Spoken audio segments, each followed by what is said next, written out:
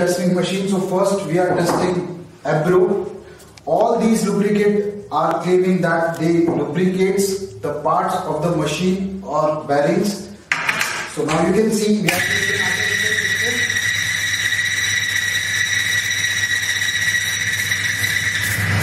so now see, you will see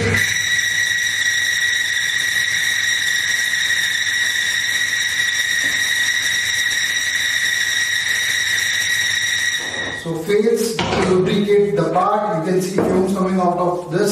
That is because of chemical composition of this Abro product. So now we will test another brand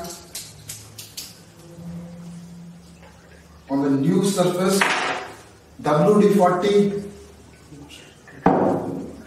So now you can see this.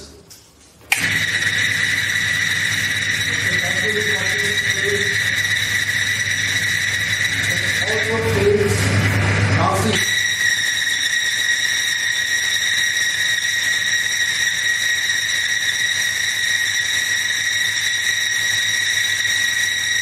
I can empty the entire bottle of WD-40, but it will fail to withstand the load, or you can say fails to lubricate the part of the machine.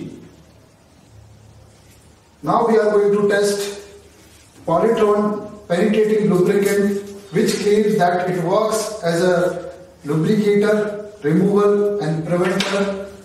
A new surface. You will hear this cracking sound.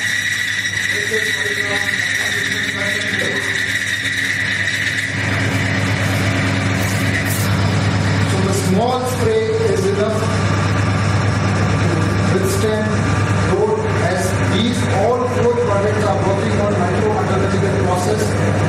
You can see it withstand 90 kg load. You can go for the fourth load, that is 120 kg load, 120 kg load.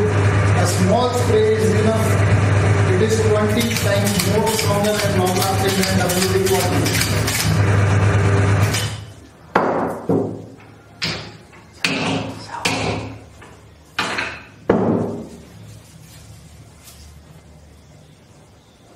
Causing very less damage.